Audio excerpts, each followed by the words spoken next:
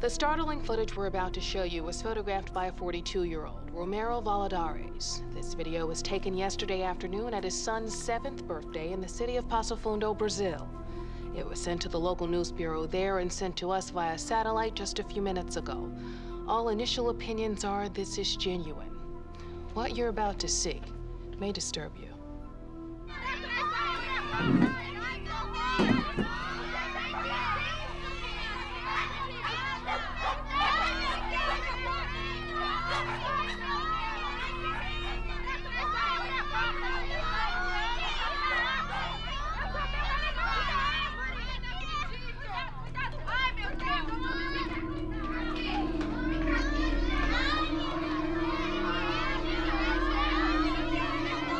Move, children! Vámonos!